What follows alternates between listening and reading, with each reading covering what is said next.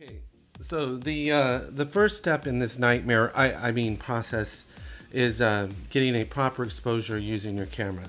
So what we got to do first is we got to go into, I'll try to, we go into the paint menu, and we go to our gamma, and we got to check what we have our gamma set to. So in this case, we're going to be using Hypergamma 8.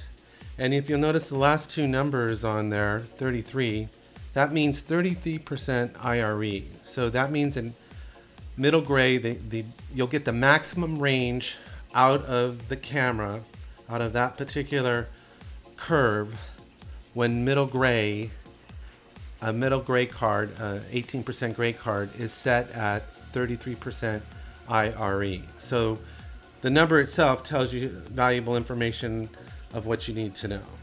So that's the gamma curve. We're just double checking and we got the right gamma curve. So then we back out of this, and then what we're going to do is we're going to go into our viewfinder settings, and we're going to go to zebras. Now what we want to do here is we want to get the most accurate reading we can, so we're going to set it to zebra 1. We're going to set the zebra level to 33% IRE, that's IRE, and we're going to give ourselves a very small window of error, so that would be 3%. So basically anywhere from 33 to 36% the zebras will start showing. So we want that to be a fairly narrow window. So we've double checked our gamma curve, we've got our zebra set. Then it's pretty easy actually from here. All we've got to do is adjust our iris, our aperture, until we see the zebras.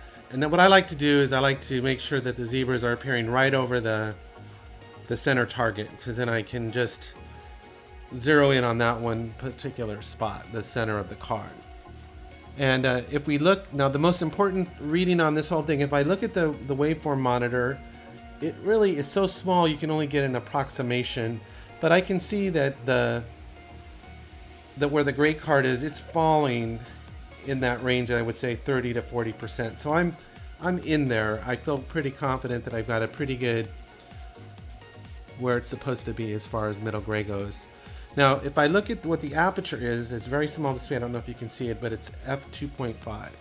So according to the camera, with the aperture set with ISO at 1600 at a shutter speed of 148, with the aperture at f2.5, and kind of double checking on the waveform monitor, the camera's saying that I should be able to get the most dynamic range with these settings. So that's what the camera says. So the Sony FS7, it has a mind of its own, and according to it, that's the settings I need for a proper exposure.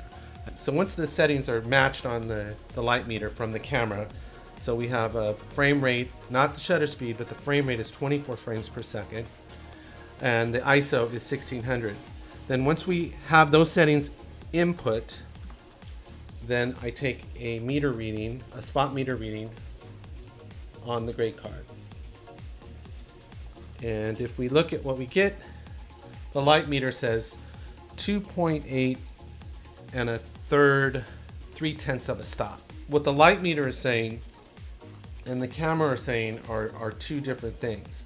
So you would think, well, this isn't going to be very helpful because they're not even in agreement. But what you can do is there's a function on your light meter called ISO 2. So right now it's set at ISO 1. But what you do is if you press ISO 2 down, and then you adjust, what you do is then you adjust your ISO to get it as close as possible to what the camera was saying the correct f-stop would be. In this case it was saying 2.5. And so what I find on this is that if I press ISO 2 down and adjust the ISO on this, it's very close to 2.5. It's just maybe 1/10 of a stop off. So when the light meter is offset by 600 ISO, so if I have it set at 1600 ISO, I'm about a stop over. If I adjust the ISO on the light meter down to 1000, I'm matching what the camera's saying exactly. So in a sense, I'm offsetting the ISO on the light meter to compensate for the discrepancy between them.